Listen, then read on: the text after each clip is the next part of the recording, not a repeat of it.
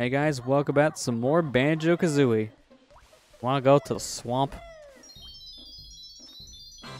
No. You don't want some swamp ass? You don't want the swamp ass. We already got enough of that in Sly Cooper, but we're gonna get a little bit more in this game. I was gonna say, can we just end this recording and go play Sly at this point?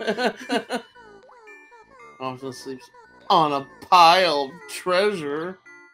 That one doesn't sound that bad, just sounds like she's Scrooge McDuck. Yeah. And then you get dirty on these competitions, and then we're back to square one. Jeez. I bet she never wiped, did she?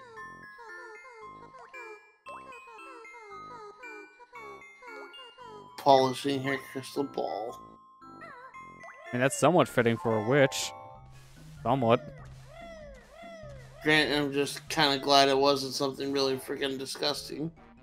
Yeah, it's like, she polishes her boils. Like, yeah, okay, I would expect this. God. Hang on, we got round 2, so we might find out something worse. Yeah, looking flicking's worse. Keep flicking. Jeez. Fat hag high. I guess no skinny hags allowed. I almost read that as something else, and I'm so sorry if it. I hope it didn't come out in recording that way. I was reading that and I was like, oh, did you say the other word? I don't want you to say. Oh lordy, hey, Lester, in editing, if I did, can you please? I didn't hear anything. You're fine. I don't even want to know the context. Well, I'll just put it this way. Letters getting mixed up for the word fat hag high. Yeah, that's not good. I think I know what you're thinking, and yet no. I thought I read it as, you know, that. My bad. How dare you, Matthew? So you just go ahead and take care of this out of the way? Well, yeah, I might as well now, because the problem we have with this area is more or less that one piece of ice. You can only break that with Kazooie, but you need to have the transformation for this next world to actually get in that little crawl space. So I'd rather just get this out of the way now, because we have Wonder Wing and we have a lot of health. I mean, it's a good thing we have a lot of health, because we're almost dead.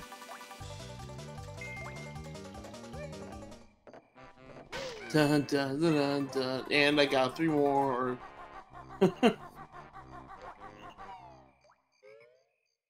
Bubblegloop Swamp. I really like the aesthetic of this level. I just hate the water. Yeah, I've already seen why, just on the way in.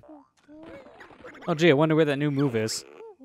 It's right behind the entrance. Yeah, I can try with this one. It's like, here, just get the boots. You're not going to use these much. Like, handful of occasions you'll need them. It gets worse in Tui. They're like barely using that game. Outside the first world, I can't think of a single instance you use them. Yeah.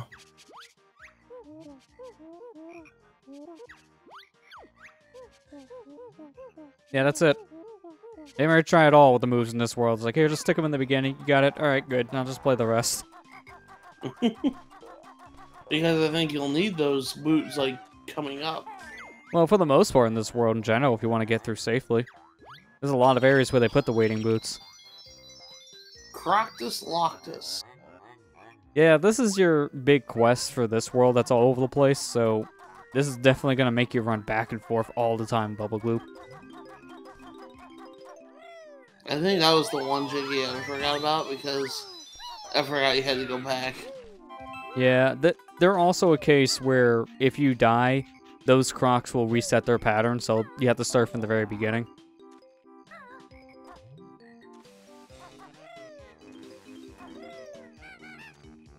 Alright, so we got a time puzzle here. We gotta go get to that Jiggy in like 30 seconds. Yeah, well, actually 45, so it's actually a little more forgiving. I mean, it's more than enough time for me to go ahead and do a couple other things on the way, like get this croc. Timer still goes in cutscenes, by the way, so you gotta be careful of that. And this goes for every case of a timer in the game. Which I found really dumb. Yeah. I think they do fix this for the sequel. Just in the first game, there's a lot of weird things like this that are kind of a nuisance to go back to. Yeah, see, more than enough time. Even when you're going out of your way for other stuff, still more than enough to get the Jiggy. It's just really punishing when you fall, and then have to climb all the way back up. Which is why, you know, you do that move that I mentioned 2 episodes ago. Yeah. Well, even then, still, like, you can just easily fall by accident, because the further you go in that top section, the more skinny those platforms are. So you just slide off and just take a bonk. I love the Waiting Boots music. This is really good. I just wish the boots had more of a purpose. This is the best world for them, since you learn it here. Use them all the time in this world. I almost thought you messed that up, or something. I mean, it didn't really matter for the life. Don't really need the life. You can't really mess up breaking the egg.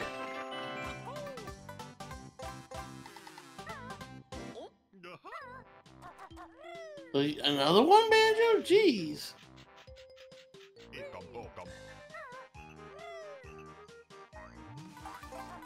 This world is one of the better ones you start noticing. That health just sitting around really does help. You probably take a lot of unnecessary damage by touching the water. Yeah, I always use invincibility for feathers for these guys. Yeah, same here. It's a lot easier to deal with. And plus, using Wonder Wing will take it out pretty much instantly, because using your other attacks, I think it's like 2 hits to kill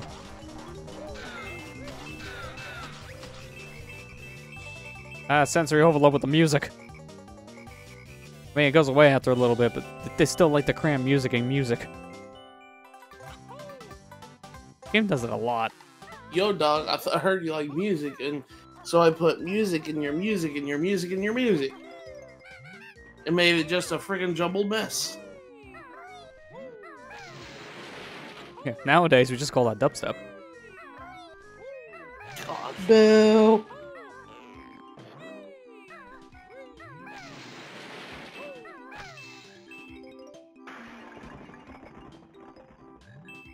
Yeah, that's what you get for T-posing. The Grunty Switch is back. And getting that one Jiggy that's inside the giant statue in the middle of that room. Yeah. We'll be figuring out how to get over to that Jiggy really soon. Yeah. They're noticing the more we shoot down these crocs, the faster they go every time they warp around.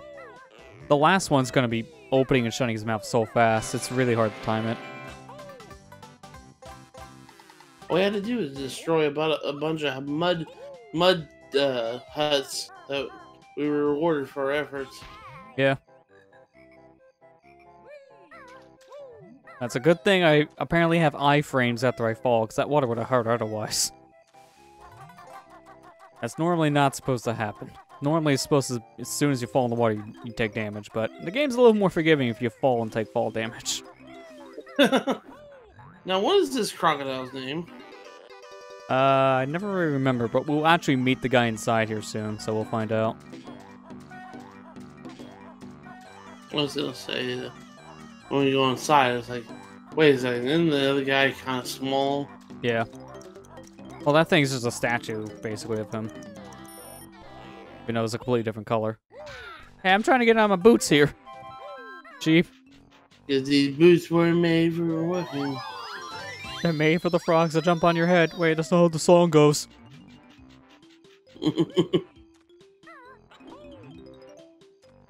Backflip. These poles are put in a very convenient place. Otherwise, it'd be a lot more difficult to get back without taking damage. We'll be back on this side of the map later, because as you can tell, my pattern when I play this is I go wherever the crocs lead me, and then just come back later on after I do this, because this quest just flips you all over the world. A little disjointed, if you want to be honest. Yeah. Also, I don't know why, sometimes when I play, this guy doesn't talk, but he asks you, hey, could you help my feet? They're freezing, and I can't feel them, so I can't pull them back in. So, just have to beat him senseless so his freezing feet will go back into his shell. I'll put the feeling back. Yeah, crocodile's like, yang, yang, yang, yang. Yeah, see, way harder to time. You basically want to shoot the moment he's ready to open. Nice floating honeycomb piece.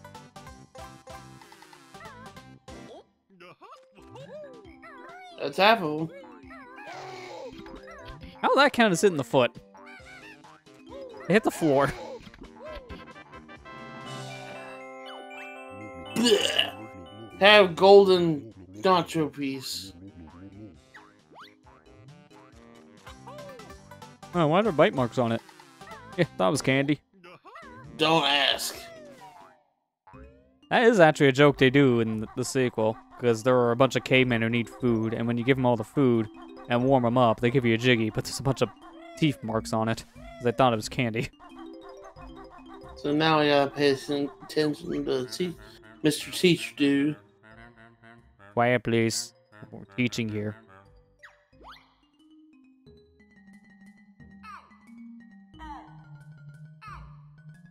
Oh. Oh. Yeah, what was that? That was not a concert. No. Are you gonna speed this portion up? Oh no, this is really that bad. Basically, this whole section is just a little timing game. So you have to just kind of memorize what they do. You know, basically Simon says, reenact the order. You failed, you have to start again, and they do take some health every time you fail. I recommend just writing the pattern down, because it's always different. So just write it down as you're watching. Make it a little bit easier. And then sometimes they just don't activate when you ground pound. I don't understand this. I get right on top of the turtle. You smack Kazooie on top of them.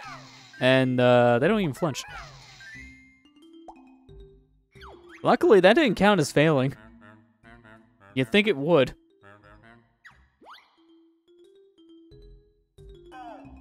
The last lesson. More turtles get involved, but not really that much worse. Fun fact about this, if you play Diddy Kong Racing, all these turtles may look familiar, because this is basically TupTup. Oh, no, TupTup. I was gonna say, what do you call him? TupTup the Tupperware. TupTup. My favorite racer. All the characters that were featured in Diddy Kong Racing were supposed to get their own games, but really the only two that actually did was Banjo and Conker. The rest of them either didn't get into a game or were just cameos like this.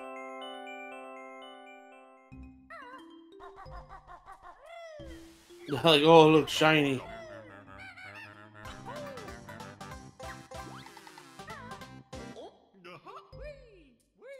Just excuse me, sir. I'm just gonna jump on your forehead real quick and grab this. Thank you.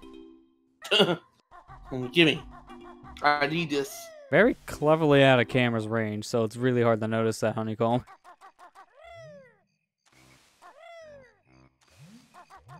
Oh, back over to the crackhead.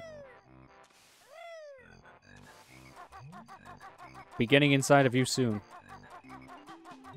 Just soon. Soon, my child. Soon.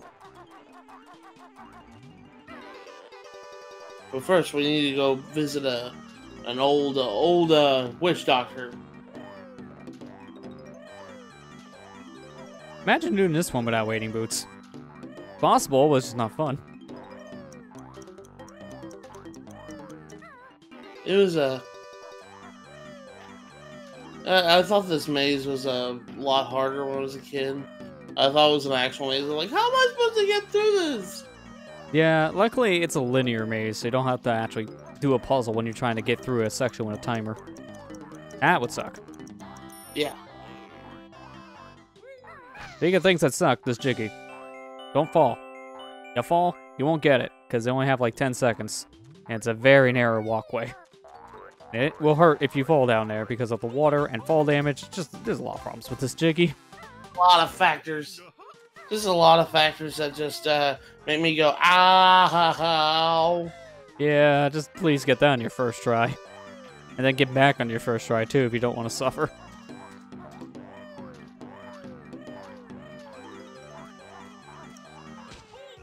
Does everyone want to hit me out of my boots? That's the one thing about the wading boots that was really bad in this game, is that your animation for taking them off is so slow. They do speed that up in the sequel, it's just you don't notice it because you barely use them in the sequel. So it didn't really matter. No. There's our second single piece. Yeah, another one is just out of view of your camera, so unless you look straight up, you wouldn't know it's there.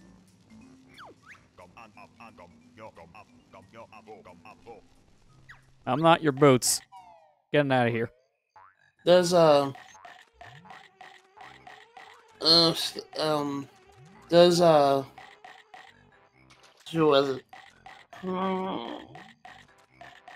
Does the God, it left my head.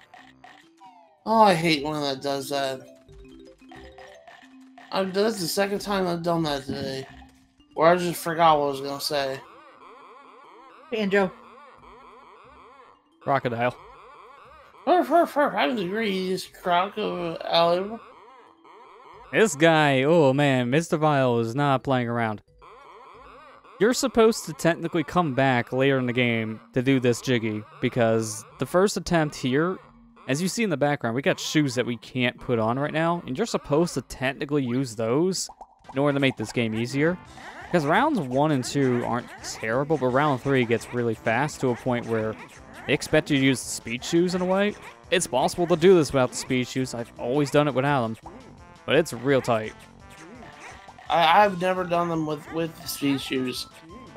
I mean, I've done it before, but that's not playing the game naturally. I've actually done it from, like, the ending of the game section. Like, sometimes you play mini games again, and this is one I got, and I use speed shoes for that version, because that's actually harder. Round 1 here, you just have to eat all the red enemies here. That's all it's on field. So you eat all these, the higher score wins. And interesting fact about this I didn't know until this session is that if you eat 30 of these guys, you get an extra life. Oh, I didn't know that. Or around 30 or so. But I do get an extra life from this. Yeah, it's 35. What a weird number for a life. You were off by 5. Give me a break. You only win easy game. Oh, what are you talking about, Vile? I destroyed you. Yeah, you didn't get the extra life. I got the extra life. So now basically the same verse as the first. Eat the red guys, the one with the highest score wins. But now we got these yellow creatures. Can't eat those. They're apparently poisonous. Eat those, you just get stunned for a second. Worst part about this is Vile cheats. His AI is a little too smart, and he immediately goes where a new one of these enemies spawn to eat. And that works for if he can't see them yet. Like if it's off camera, he'll still go over there. This game is easier than the 360 simply because of widescreen.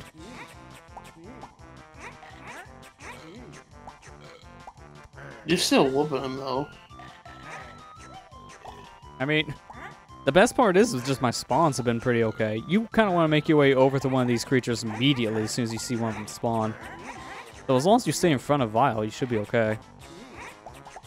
Sometimes, like, yeah, you know, you can get the ones on the left, I'll get the ones on the right. And sometimes the ones on the right, there's like 5 there, you get 3. Yeah. Well, yeah, you won the second game. Yeah, now for the last one, the hardest one out of the 3. Now this one, you interchange things depending on what's on top of the screen.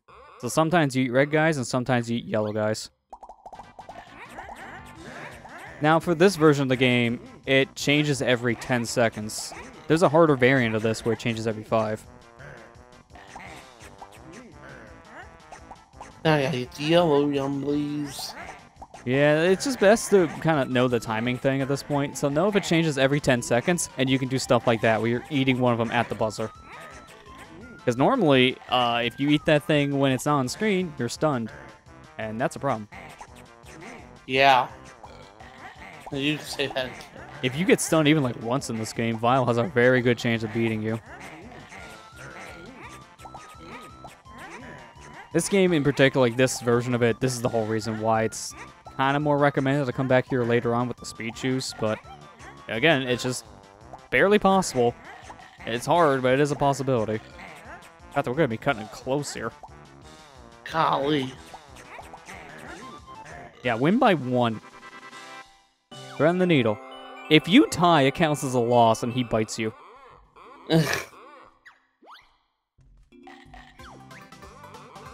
That's not right. Now he has a harder challenge. It's the same thing, but now you don't get a reward for it in terms of Jiggies. You get 3 extra lives. But if you lose, he takes a life from you every time. There's no point in doing it because the counter resets after you turn the game off.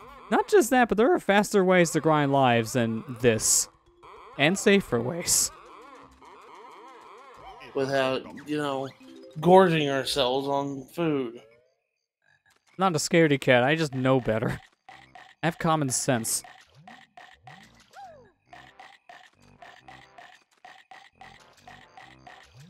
Hope you like crunching. This is actually a little bit faster than walking normally. Oh, really? Just to do that? That's why I do it.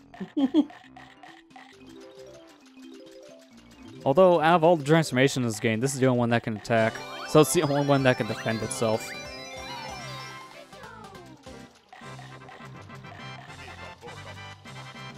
Camera, please. And that's your last Jinjo in this place. Camera, please.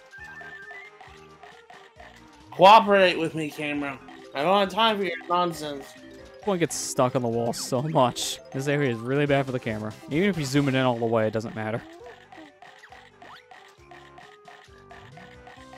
Yeah, that's it. That's the long walk out of here. Yeah. Now this is the beginning of what is it's gonna be longer videos because each video now has a really kind of a difficult dungeon and has a dungeon level. Yeah, let's see. Banjo-Kazooie and Zelda. I mean, there's plenty of mods of those. Sorry, I meant to say the world.